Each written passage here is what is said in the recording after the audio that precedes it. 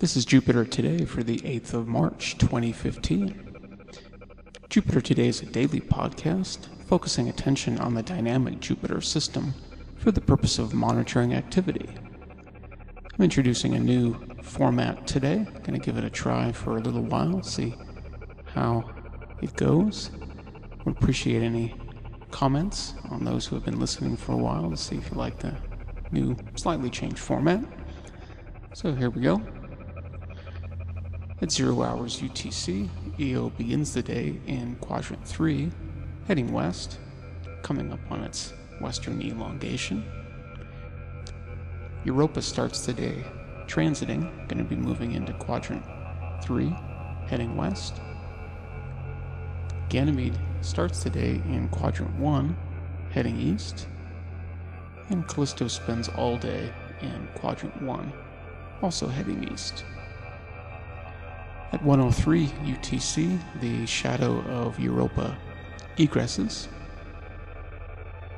At 6 hours UTC, Io is now firmly in quadrant 4, heading east.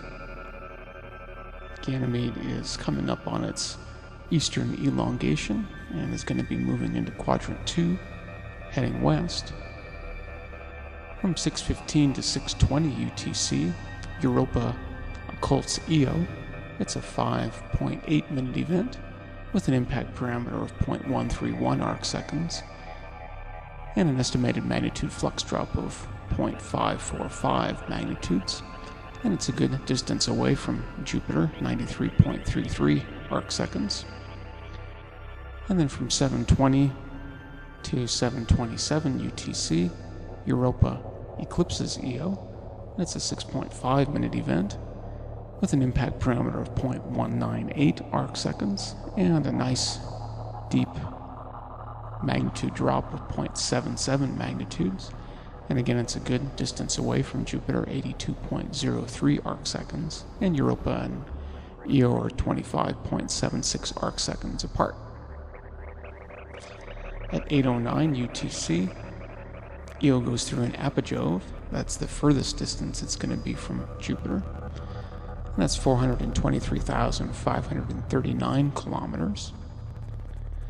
And then from 9:26 to 9:49 UTC, Ganymede occults Callisto.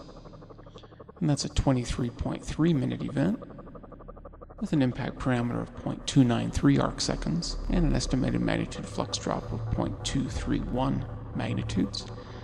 And it's 308.45 arcseconds from Jupiter. At 12 hours UTC, Io is now in quadrant 4, heading east, going to be moving behind Jupiter from Earth's point of view. This blue line is the line of sight to the Earth, and this gray line is the line of sight to the Sun. At 12:37 UTC, Io moves behind Jupiter, and at 15:37, Io reappears from Jupiter's shadow. And from 15:37 to 16:02 UTC, Ganymede eclipses Callisto. It's a 25.2 minute event with an impact parameter of 0.31 arcseconds and an estimated magnitude flux drop of 0.337 magnitudes.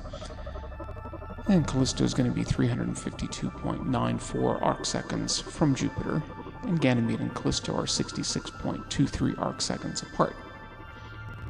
By 18 hours UTC, Io has successfully moved behind Jupiter and is now in quadrant 1, heading east. Europa is at its western elongation and is going to be moving into quadrant 4, heading east. And at 0 hours UTC tomorrow, Io is at its eastern elongation, going to be moving into quadrant 2, heading west. And Europa is now firmly in quadrant 4, heading east. Orbital ribbons for today. These are the spatial and temporal connections between the 4 Galilean moons. So here's the connection between Io and Europa, Io and Ganymede, Io and Callisto, and then Europa and Ganymede, Europa and Callisto, and finally Ganymede and Callisto. And I colorized them, and we get that for today. I can also rotate this around and look for other interesting patterns, and I did that in this case today, and I saw that today, which looked pretty neat. Okay, 24 hours of Jupiter sky. Standing on the equator of Jupiter, looking out and seeing what's going to be happening in Jupiter's environment for the next 24 hours. It's always a very busy place.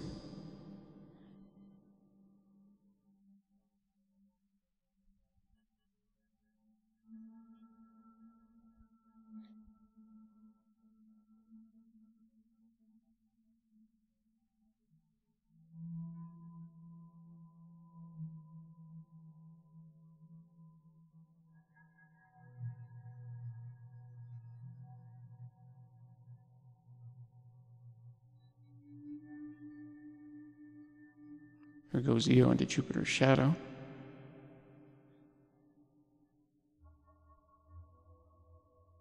Alright, pops back in.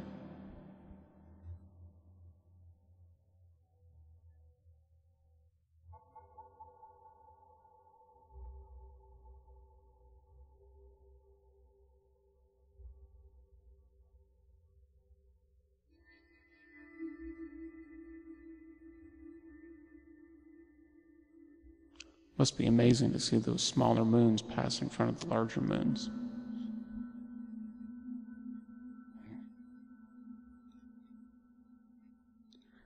And the red spot crosses Jupiter's meridian twice today, the first at 7:11 UTC and the second at 17:07 UTC.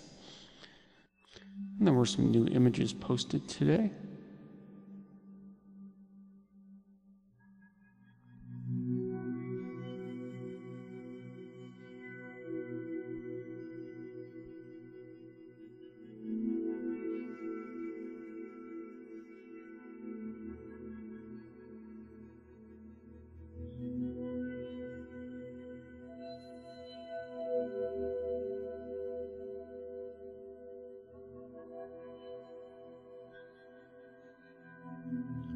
And there was some new radio data.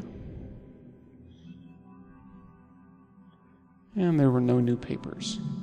So at 0 hours UTC, the position of Jupiter on Earth's celestial sphere is a right ascension of 9 hours, 6 minutes, 44.2 seconds, and a declination of positive 17 degrees, 35 minutes, 25.1 seconds. The angular separation between Jupiter and the Sun is 147.038 degrees, and that's 1.095 degrees less than what it was yesterday. The phase angle is 5.804 degrees, and that's 0.174 degrees greater than what it was yesterday. The distance between Jupiter and the Earth today at 0 hours UTC is 670,382,785 kilometers. And that's 1,292,111 kilometers greater than what it was yesterday. And that gives a radial velocity between Jupiter and the Earth of 53,837.96 kilometers per hour. And that's 1,604.58 kilometers per hour greater than what it was yesterday. The distance between Jupiter and the Sun is 799,025,544 kilometers, and that's 45,164 kilometers greater than what it was yesterday. And that gives a radial velocity between Jupiter and the Sun of 1,881.83 kilometers per hour, and that's 4.04 kilometers per hour faster than what it was yesterday. Central meridian at 0 hours UTC, CM1 46.01 degrees, CM2 197.92 degrees, CM3 114.22 degrees. Time of this recording is 23:37 UTC on the 7th of March 2015. So please subscribe and thank you to those who are subscribing. You can send your comments and questions and images to the email shown. And until tomorrow, I bid you peace.